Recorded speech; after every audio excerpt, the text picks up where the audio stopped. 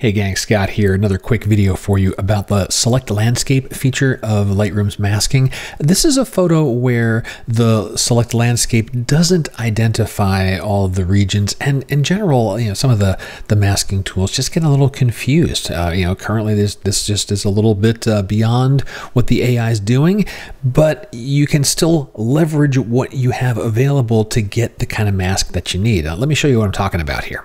When I look at this photo, there's really 3, maybe 4 segments I'm curious and interested about. The sky, the mountains, the architecture, and maybe this foreground wall that's a little blurry because I'm doing a depth of field thing close to the camera.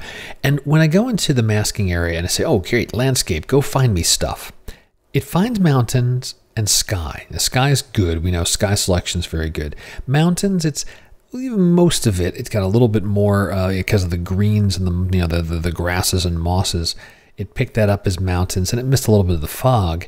But that's not really what I want. I mean, I want to be able to treat this stonework in the foreground. It's like, okay, well, what else do I have? I've got background, and that completely misses the mark. So it's like, all right, well, what do we still have in our toolkit, and can I leverage what landscape gave me? Because we have object, we can select things, and that can work and probably would work. I've actually tried that on the foreground here, doing like a big box selection around the blurry wall here, and it got segments of it. I had to do 2 or 3 selections on it.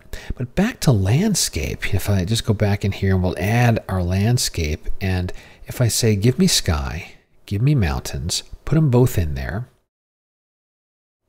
and we can just quickly deal with erasing, what's here. That's light work, right? Okay, great, got that. And for the sake of argument, we'll say that's good. And for, this will fill in here. All right, I've got my mask, and I can do what I wanted to do with it, which here is probably, tone it down some, add in some contrast, probably get a little bit of the dehaze going to have that mountain start to retreat into the background. It's like, well, now I also want to do things to the foreground, the stonework, the architecture. We saw that Select Landscape isn't going to work, but we have other tools. We've got inverting masks, right? I've got this mask now. Great. Let me duplicate, invert, already good to go, and do the clarity and texture and things that we would work on to bring the stonework out.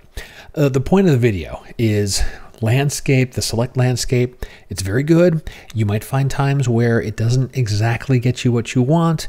You can still leverage it, use a little bit of your other masking tools. Don't forget about the basics. Inverting masks, duplicate and invert, and you can still quickly segment your photo into the different elements you want to treat, and be on your way with your processing. And that's what I'm going to do now. I'm going to go finish this one up and do a little more styling on it, so I can make that little stone house that's really shine. Hope you enjoyed the video. If you got questions, drop them below. And until next time, my name's Scott Davenport. Have fun.